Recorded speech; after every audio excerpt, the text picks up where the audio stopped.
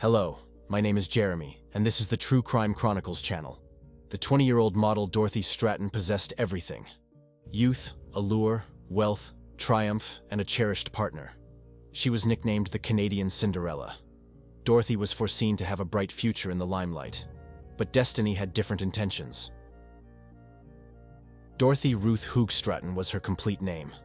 She entered the world on February 28, 1960, in a humble neighborhood of Vancouver, on the city's fringe. Her parents relocated to Canada from the Netherlands a year following Dorothy's birth. The Hoog Stratten family then embraced a son, John, and after 7 years, a younger sister, Louise. The Hoog Strattens led a very simple life. Dorothy excelled academically in school. She never aspired to become a celebrity, nor contemplated a glamorous career. During her childhood, all Dorothy yearned for were basic things that her impoverished family couldn't provide. In 1977, as a high school student, Dorothy worked as a waitress at a local fast food joint, Dairy Queen. Sporting blonde hair, a charming face, and an advanced figure for her age, the 17-year-old quickly garnered attention from patrons. Not just young males, but also older, prosperous men were captivated by her beauty. One evening, roughly 30 minutes before the closure of the snack bar where Dorothy was employed, a captivating young man named Paul Snyder walked in. He quickly spotted the young, appealing waitress. Paul made his order, and upon payment, he presented her with a high-denomination bill. Dorothy mentioned she couldn't provide change for such a large amount. Paul grinned and suggested she keep the change, on the condition she'd go on a date with him. Without any delay, the girl consented. At that time, 26-year-old Paul Snyder was quite a familiar figure in Vancouver. His job involved managing and scouting so-called night butterflies for club gigs. He had numerous friends and connections throughout Canada. When Paul first laid eyes on 17-year-old Dorothy, a tall blonde with a radiant white smile and a graceful physique, he instantly recognized her immense potential. Paul took the stunner out on a date to a fancy restaurant, and afterwards, he gifted her a red evening gown, which she later donned for her high school prom. Paul and Dorothy initiated their relationship. Her parents remained unconcerned about their romance and didn't restrict their daughter from seeing a man 9 years her elder. A few months into their relationship, Paul started coaxing the blonde to engage in a daring photo shoot. At first, Dorothy was reluctant, but Paul persisted, asserting that she had excellent prospects in modeling and could earn a substantial income. Finally, she agreed to his suggestion. Paul secured a studio, employed a professional photographer, and arranged for the waitress to participate in a nude-themed photo shoot. Once the photos were completed, he forwarded them to the editorial team of the globally renowned men's magazine, Playboy. Dorothy's pictures created a stir. A Playboy editor invited her to Los Angeles.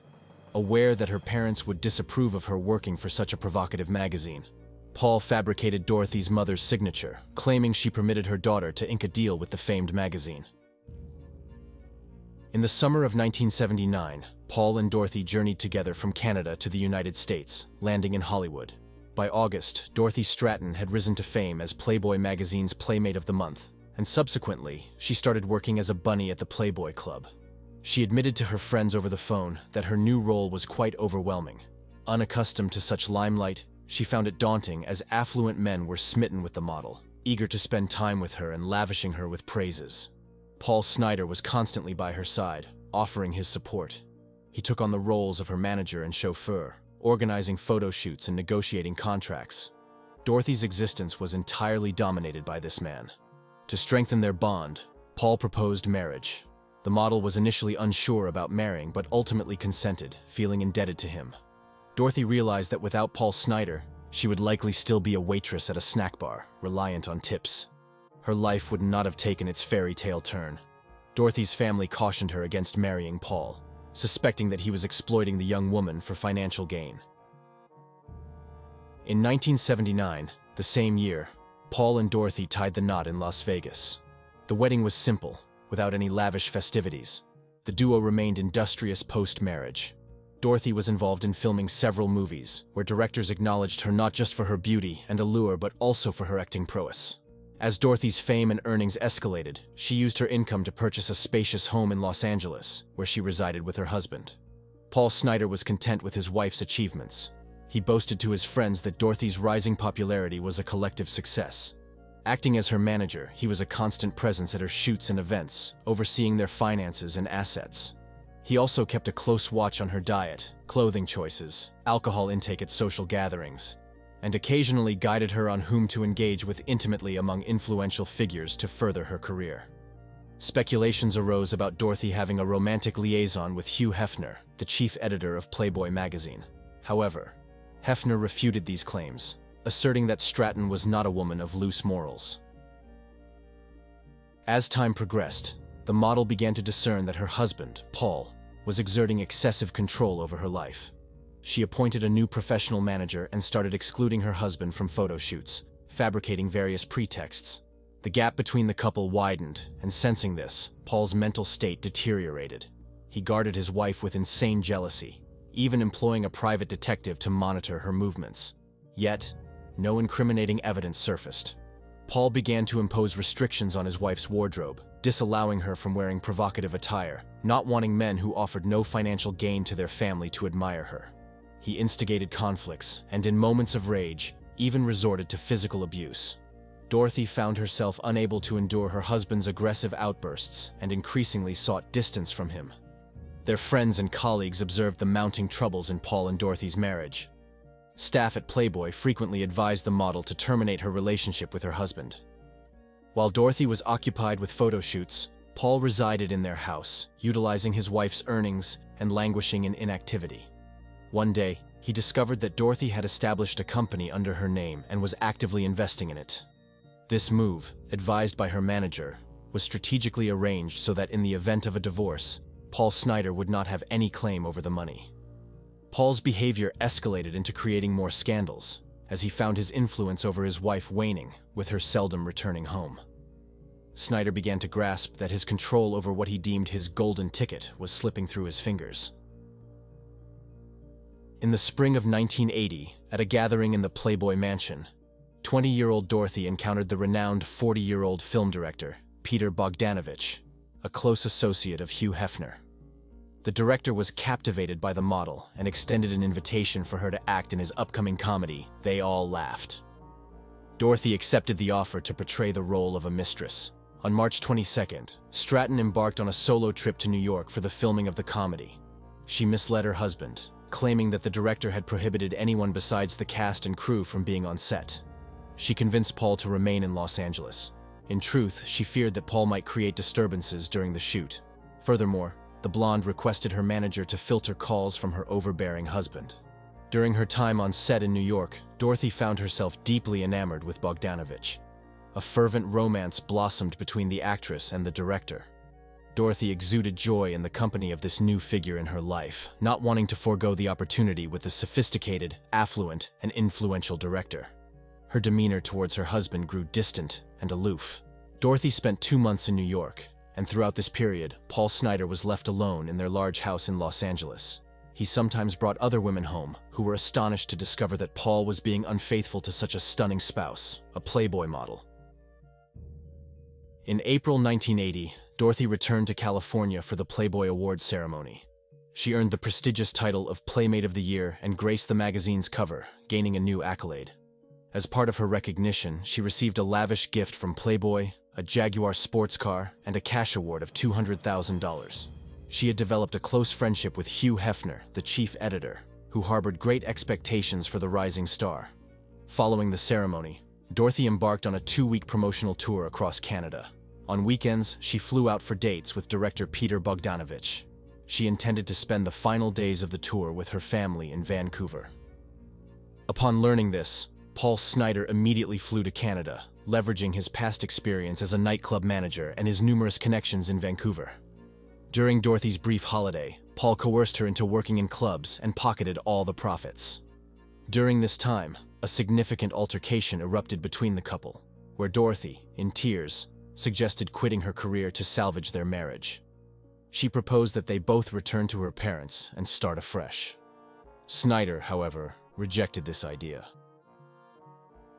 After the tour in Canada, Dorothy returned to New York and continued filming the comedy, They All Laughed. She ignored her husband's calls and further distanced herself from him. One day, Dorothy called Paul herself and asked for more freedom in their relationship. Snyder was in depression and very angry with his wife. It is known that at that time, Paul Snyder was involved with a young girl who was not yet 18 years old. She had a model-like appearance, and Paul wanted to make her a new Playboy bunny. However, he soon realized that his young lover would never be able to overshadow his wife. In June 1980, on their first wedding anniversary, Paul received a distressing letter from Dorothy. She expressed her desire for a divorce in the letter and declared that she would cease to provide him with financial support. This confirmed Paul's fears. He was now convinced that Dorothy was being unfaithful with the director Peter Bogdanovich. In response, Snyder employed a private investigator to collect evidence of his wife's alleged affair. On one occasion, Paul called Dorothy's manager, threatening to create a disturbance or possibly do something even more drastic. The manager cautioned Dorothy to hire a bodyguard and be cautious of her envious husband, but the model disregarded this advice. As a non-resident alien in America without a green card, Paul faced employment barriers.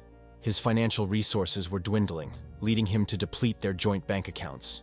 He liquidated Dorothy's valuable items, including collectibles, jewelry, and the Jaguar sports car she'd been gifted by Playboy. He offloaded these assets at steep discounts, strictly accepting cash transactions.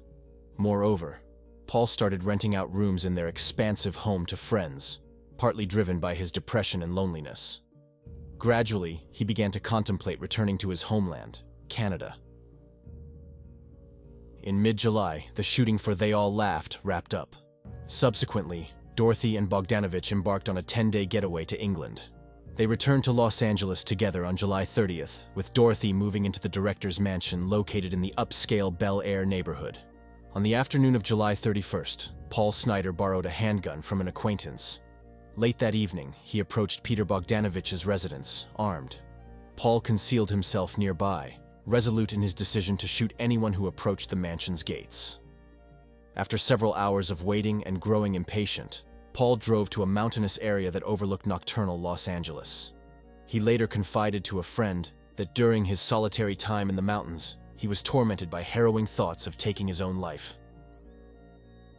Late into the night, Snyder made his way back to their home.